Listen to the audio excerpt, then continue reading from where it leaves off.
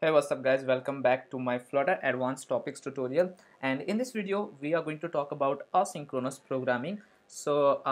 Many of the guys or the developers who are starting with Dart or any similar programming language are always confused about the synchronous programming model and the asynchronous programming model. So that's what I will try to explain in this video. So we'll start with synchronous program execution. In a synchronous program model, the program is executed line by line, one at a time. Okay, and when a function is called, the program execution has to wait until the function returns, and then it continues off with the next line. Let's try to see this with the example. So let's say we have this program where we have these 4 lines, and on the second line we have some process, or you can say that we are calling a function which is something which will take some time. So maybe it can be a database call. Suppose you are fetching something from a database and it can take time. So what happens in a synchronous programming model? Let's see. Our first line will be executed. This green denotes that this line has been executed. Then our compiler will go to the second line, and then it will call the function. And because it will take some time, so you can see that is taking some time, let's say 4 seconds, and by that time our program will be blocked, and then it will move to the third line, and then this 4, and this is how it will end. So as you can see here, that on the second line, when we call that function, which can be any process or any function where we are doing some time consuming process. So let's say it is taking as of now 4 seconds, but it can take even more than that, and by that time it blocks our program, and that is not good for our end user. So to avoid this kind of problems, we have something called asynchronous program model, where when a function is called, program execution continues to the next line without waiting for the function to complete. That means if let's say I have something which is taking some time, then my program will not wait for it to complete, rather it will move to the next line, and when that particular program or that particular function is completed, then it will go back to that. Okay, let's see this by the same example. So as you can see, this is kind of same, first line executed, but second now this second line or the second function on the second line, the first function on the second line has a callback. Okay, so what will happen, it will not stop here.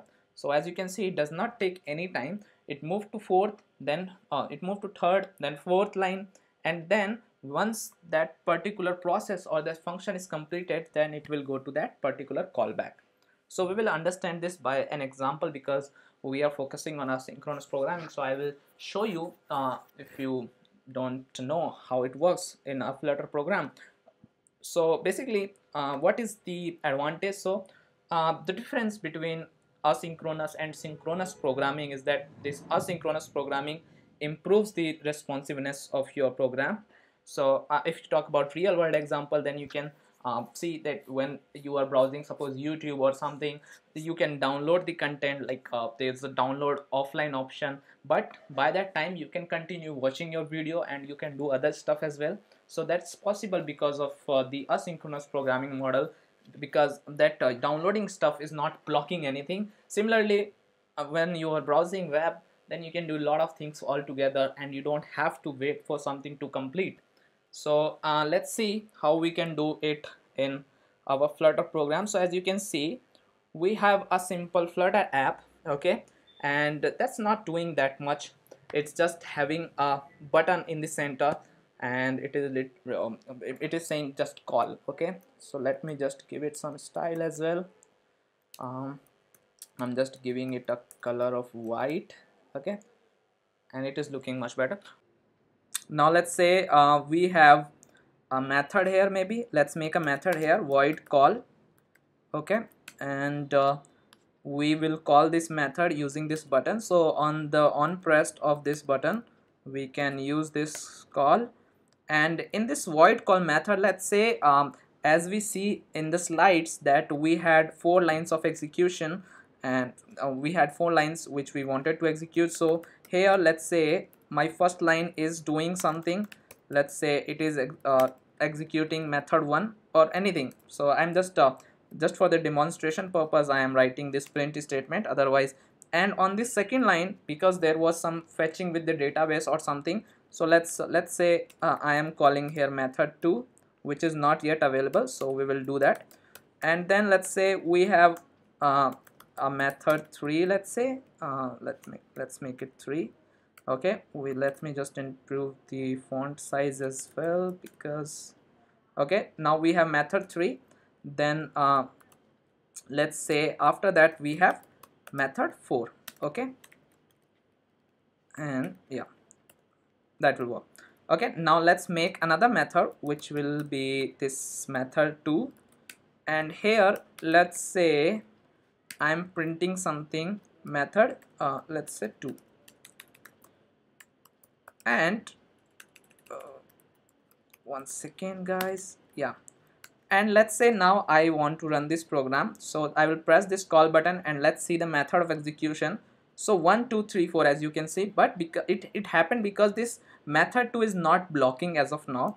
So but let's say if it blocks, okay, if it is taking some time here, let's say more than 2 seconds or more than 5 seconds or anything, then our program can it can block, okay, or your UI will not respond, or you can see something which is in very popular in Android, which is your app is not responding, something like that. So to avoid that, we have something called future, or you can say async and await. So both are the terms of using asynchronous programming. So future is basically not something, it is just like a promise. So let me just show you.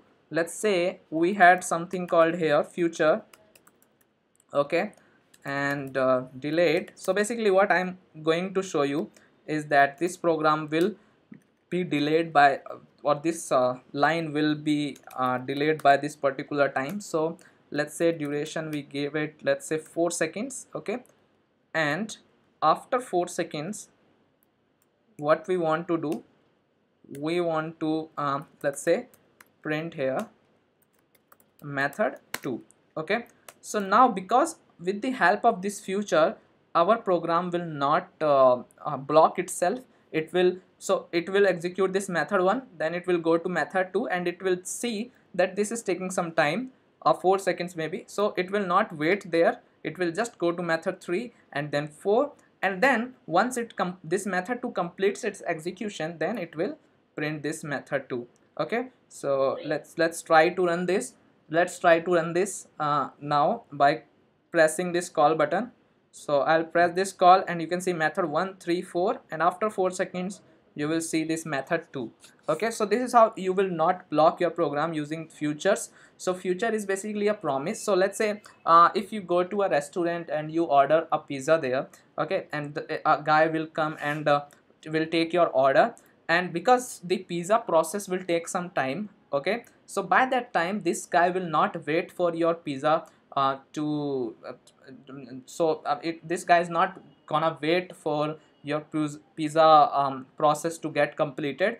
Rather he will go to the next client or the next person to ask for their order. So he's not gonna wait for any order, and as soon as your order will be completed, he will take the pizza to you, okay, or he will ask you to come for taking that pizza. So this is how future also works. Future gives you promise. So it is a situation like a pending status. The status of future is always pending once, so it can complete with a failure or a success. So this future is like a promise that okay, you came to my method, which is method 2, I won't disappoint you, I will give you something once I will have something.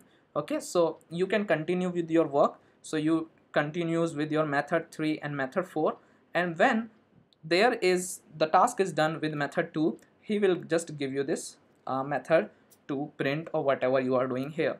So this is how it works. The second approach is async and await, which is kind of very similar to future, but it can be useful when you don't want your code to look like messy. You want that cleanliness in your code, and you want your program to be very clear. So you can use async and await. So let me just show you how you can achieve that. So let's say if I just remove this print from here, and just paste it here.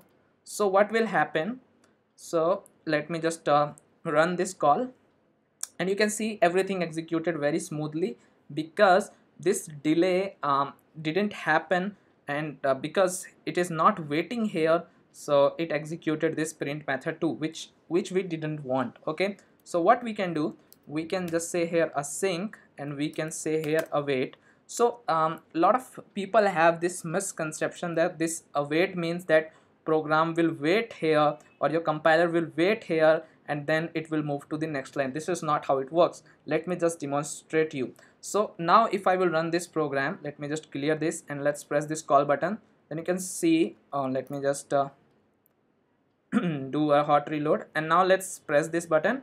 Then you can see method 1, 3 and 4, now it is waiting for this print method 2 statement. So what's actually happening, let me just clear this again. So how this will happen, so first of all this print method 1 will be executed. Okay, then it will go to method 2. Okay, and then it will go to this line number 31. Okay, and it is saying await. Okay, so the control will go back to this call method, and now it will print method 3. Okay, and then it will print method 4, and as soon as this await will be completed, then our control will go back to here line number 33, and then it will print method 2, which is, so what we can also say that this is a kind of callback. Okay, so this method 2 is actually not a single method, or you can say this is divided in two parts. Okay, so this is a part 1 which will be executed when method 2 will be called, and then we have a part 2 which is after this part 1, and this will be executed once we will have something out of this future or out of this part 1. So this is kind of a callback which will be done when we will have something with this future. It can be a success or failure, that is totally different kind of stuff, but whatever we will get, it will move to this line. Okay, so let's say now let's execute it, and we will debug it also. So let's do one thing. So let's stop this program and let's debug it and run it in debug mode, and then we can see how it actually works. So just for your understanding, I am putting these breakpoints everywhere, although I don't have to, but let's see. So so basically this await does not mean that your compiler will be stuck here. It will go back and then it will come here again when this particular await stuff will be done. So let's press this call. Now you can see we are on print 1. Now we will move to method 2, then we will come to method 2, and now let me just make a breakpoint there also. Now let's press this, and now you can see this code of execution, this particular portion is not yet executed, and our cursor is now on line number 26, and now it will move to fourth method. And now after doing all this stuff, this method is done. Now there will be a callback after some time. Let's do that. Let's go out of it, and now you can see we are on line number 37 after 4 seconds, and this is how it's done. So this is how this future or async await works. Okay, you don't have to, this is just for explanation that this is not about future, this is just about that it is taking some time. This can be anything, fetching something from database or doing a network or anything. So this is just for demonstration. So I hope you have a very good understanding about synchronous and asynchronous model now, and you know how to use future and async await. So that's it about this video. I hope you enjoyed the video. If you like this Flutter advanced topic, then please do subscribe to the channel and also press the bell icon to get future updates. Also like this video as well, and join our Let's Flutter group on Facebook if you have more questions. And you can also check out my GitHub repository for more content, more open source projects. So that's it guys, thank you so much for watching, and I'll see you in the next video. Bye bye, take care.